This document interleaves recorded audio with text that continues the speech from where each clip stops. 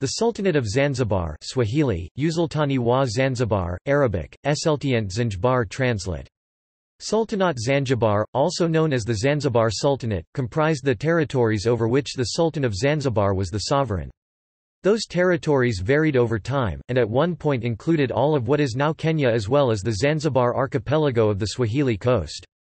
Later, the kingdom's realm included only a 10-mile-wide coastal strip of Kenya and Zanzibar. Under an agreement concluded on 8 October 1963, the Sultan relinquished sovereignty over his remaining territory in Kenya. On 12 January 1964, Sultan Jamshid bin Abdullah was deposed and lost sovereignty over the last of his dominions, Zanzibar.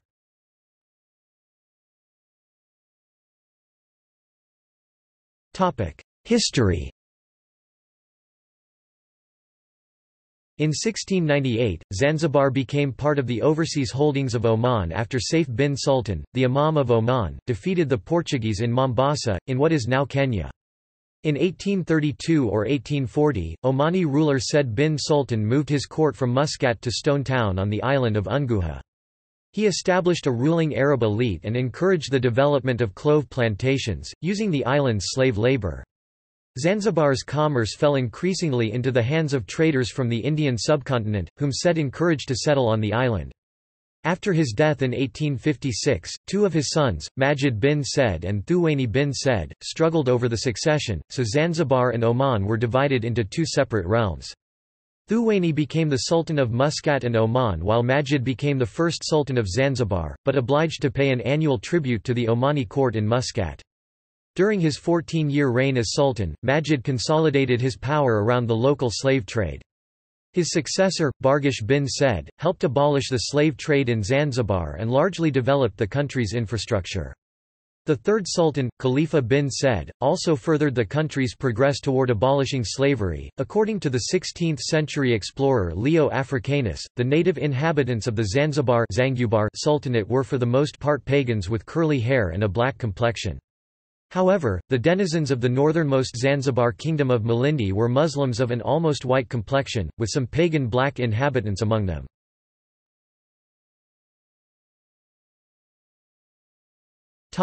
Context for the Sultan's loss of control over his dominions. Until 1884, the Sultans of Zanzibar controlled a substantial portion of the Swahili coast, known as Zanj, and trading routes extending further into the continent, as far as Kindu on the Congo River. That year, however, the Society for German Colonization forced local chiefs on the mainland to agree to German protection, prompting Sultan Barghash bin Said to protest. Coinciding with the Berlin Conference and the scramble for Africa, further German interest in the area was soon shown in 1885 by the arrival of the newly created German East Africa Company, which had a mission to colonize the area. In 1886, the British and Germans secretly met and discussed their aims of expansion in the African Great Lakes, with spheres of influence already agreed upon the year before, with the British to take what would become the East Africa Protectorate, now Kenya, and the Germans to take present-day Tanzania. Both powers leased coastal territory from Zanzibar and established trading stations and outposts.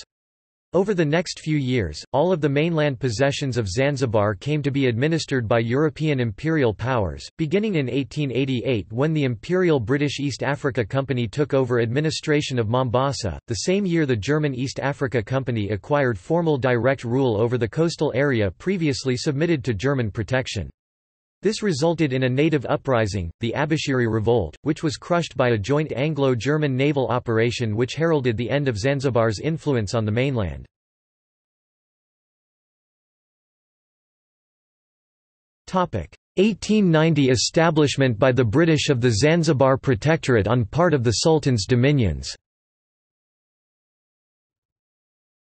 With the signing of the Heligoland-Zanzibar Treaty between the United Kingdom and the German Empire in 1890, Zanzibar itself became a British protectorate.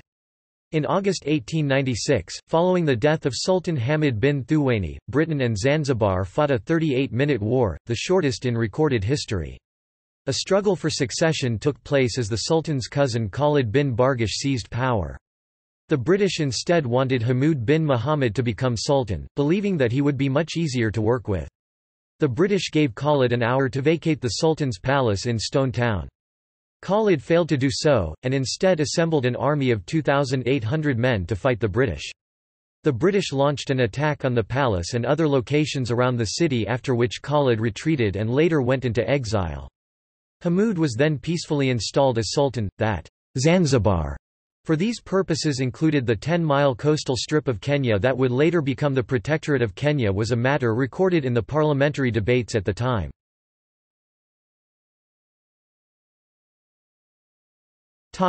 1895 establishment by the British of the East Africa Protectorate on part of the Sultan's dominions.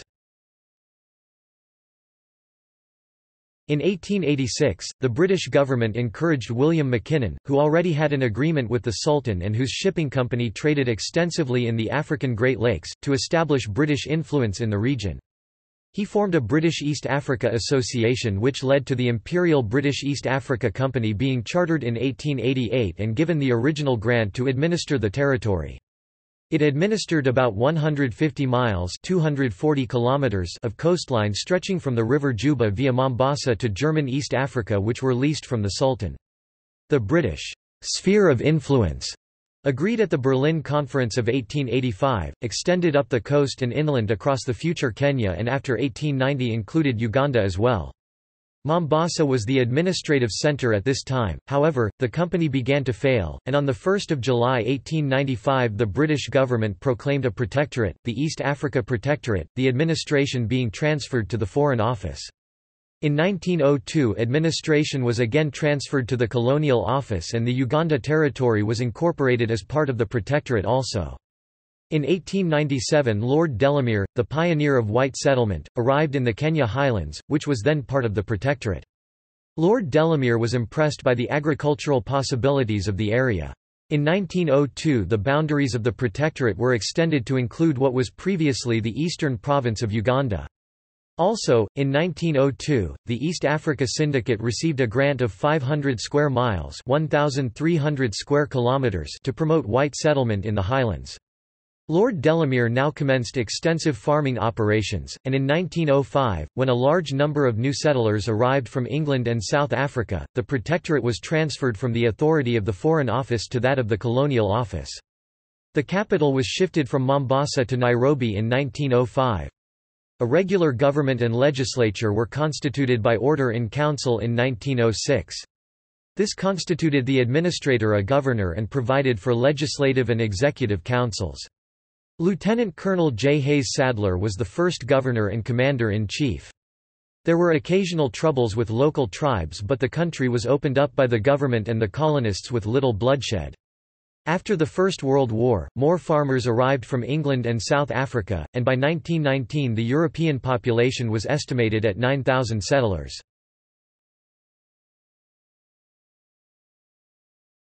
Topic: 1920 Sultan loses sovereignty over what became the colony of Kenya. On 23 July 1920, the inland areas of the East Africa Protectorate were annexed as British dominions by order in council. That part of the former protectorate was thereby constituted as the colony of Kenya, and from that time, the Sultan of Zanzibar ceased to be sovereign over that territory.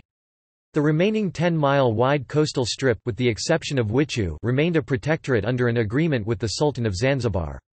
That coastal strip, remaining under the sovereignty of the Sultan of Zanzibar, was constituted as the Protectorate of Kenya in 1920. The Protectorate of Kenya was governed as part of the colony of Kenya by virtue of an agreement between the United Kingdom and the Sultan dated 14 December 1895. In summary, the colony of Kenya referred to the interior lands. The Protectorate of Kenya was a 10-mile coastal strip together with certain islands which remained under the sovereignty of the Sultan of Zanzibar until the independence of Kenya.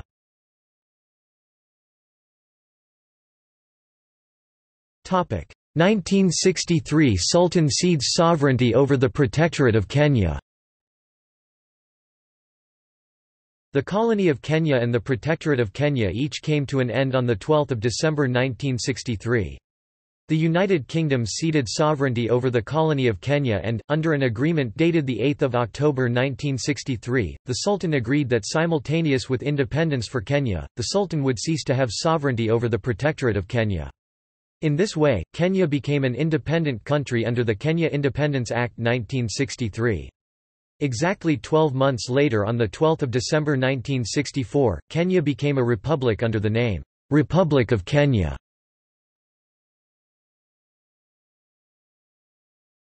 Topic: 1963–1964 Zanzibar Protectorate ended and Sultan deposed. On 10 December 1963, the protectorate that had existed over Zanzibar since 1890 was terminated by the United Kingdom. The United Kingdom did not grant Zanzibar independence, as such, because the UK had never had sovereignty over Zanzibar. Rather, by the Zanzibar Act 1963 of the United Kingdom, the UK ended the protectorate and made provision for full self-government in Zanzibar as an independent country within the Commonwealth. Upon the protectorate being abolished, Zanzibar became a constitutional monarchy under the Sultan. Sultan Jamshid bin Abdullah was overthrown a month later during the Zanzibar Revolution. Jamshid fled into exile, and the Sultanate was replaced by the People's Republic of Zanzibar and Pemba. In April 1964, this short-lived communist republic was united with Tanganyika to form the United Republic of Tanganyika and Zanzibar, which became known as Tanzania 6 months later.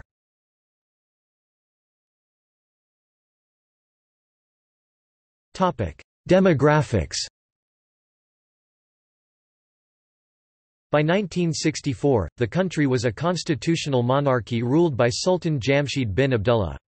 Zanzibar had a population of around 230,000 natives, some of whom claimed Persian ancestry and were known locally as Shirazis.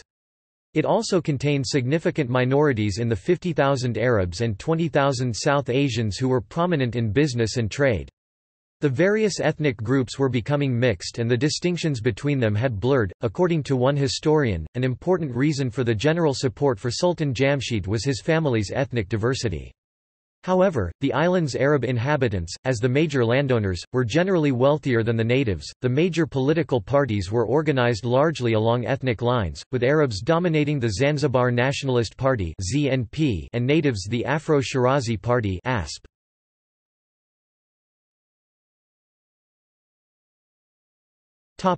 See also: List of Sultans of Zanzibar.